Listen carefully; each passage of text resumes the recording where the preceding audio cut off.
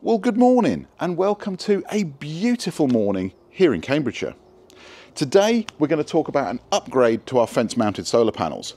I want to squeeze every last kilowatt hour out of this system that I possibly can. So today we're going to make an upgrade that should deliver us more efficiency.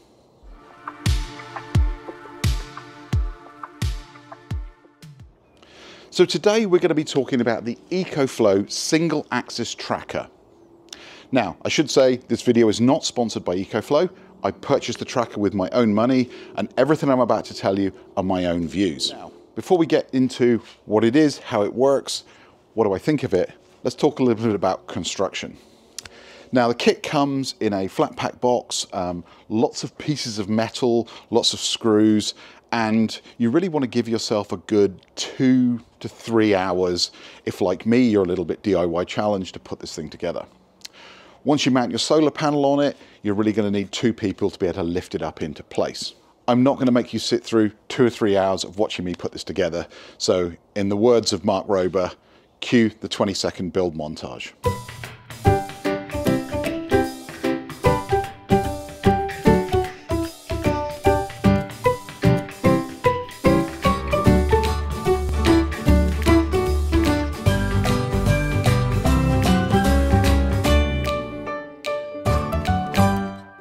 So what is a tracker? Well, most people are familiar with what's known as a multi-axis tracker. These are the solar panels you see that have the ability to turn left and right, up and down, to follow the sun as it tracks across the sky. Well, a single axis tracker just tracks in one axis. In this case, the panel goes up and down to make sure that the sunlight is impacting at the best possible point onto the panel. So how does the tracker work? Well, it's really quite simple. Up in the top corner there, you can see that little silver disc.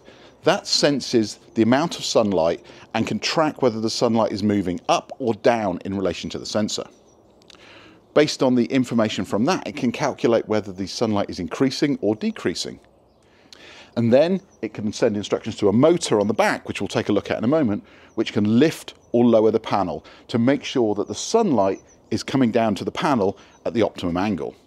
Now, there is a nice app for the phone that lets you either manually control it or you just put the system into auto and it will automatically track where the sun is. Now, what I can see on my screen here is we're getting about 124,000 lux. So right now, I have the panel in auto track mode. That means that sensor up in the top corner is looking at the 2 photosensors inside and saying which is the strongest. If it's the top one, then do I need to move the panel up a little bit? If it's the bottom one, do I need to move the panel down a little bit? And once it reaches a certain threshold, it will tell the panel to automatically track and the panel will start to move. Now, rather than wait for it to do that, what we're going to do is we're going to auto track the panel. So I'm going to push the panel all the way up now to its maximum extent of about 80 degrees.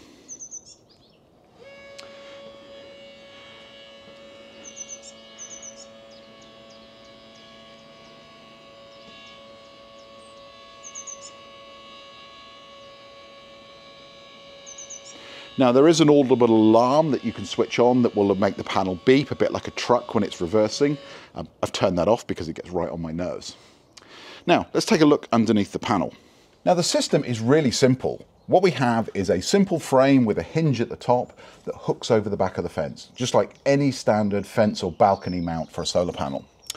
The way the system works is we have 2 gas struts, exactly the same as the ones you might have in the boot of your car if you've got an automatic opening and closing tailgate.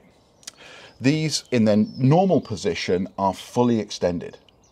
So these want to push the panel upwards. And in the middle here we have this chain. Now, anyone who has an automatic Velux window or anything like this will be completely familiar with this.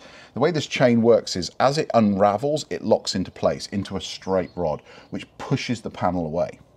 So when we actually move the panel, all we're going to do is turn a motor inside here that will crank this chain in or out. Obviously, if it pulls it back in, it will pull the panel down. If it lets the chain out, the panel will go back up again. Now, the brains of the system is here. This little box here takes information from the solar tracker that's up here. It also has a battery inside it. So this system doesn't require to be connected to the mains in any way. It actually charges the battery from the solar panels during the day, and then at the end of the day, when it starts to run low, it will actually pull the panel back down and go to sleep. Now the panel itself doesn't actually move that much. It might move once or twice an hour. So the battery in here is more than sufficient to run this for days on end. Now, as you can see here, this is the photo sensor. I didn't take it off there. This is actually a second one that I have. Ecoflow sent me a replacement one because the one that came in the box didn't work. I got to say, their support has been fantastic. I put this system together, it didn't work. Within 24 hours, this arrived on my doorstep and I had a replacement. But there's two parts to this. There's the sensor itself that can track using two photovoltaic sensors inside, whether the sun is rising or declining. There's also these two little pins at the bottom here. These two little pins sense if there's any rain, and it will lower the panel, or if the panel senses vibration because of the wind, it will also lower the panel to keep it out of the wind, so you don't end up with a big sail on your fence or your balcony. So how much extra power will this generate, having this tracker? To be honest, I have absolutely no idea. But when I report back at the end of May, I'll let you know how this particular panel's been doing compared to the others. Now, the big question, will this tracker pay for itself? I'm skeptical. As I say, I paid for it with my own money. It was £299 for the tracking kit. That includes the frame and everything to mount your solar panel to it. With a 200-watt panel on it, I don't think it will pay for itself, certainly not within 8-9 year period. But at the end of the 12 months, when we've used these two 20-watt panels, we'll actually replace them with 440-watt panels, and we'll see what the payback period is then. So come back at the end of May and I'll let you know how they did. With that, I'm going to sign off. I hope this short review has been useful. If anyone is interested, then hit me up in the comments and I'm happy to answer any questions you've got.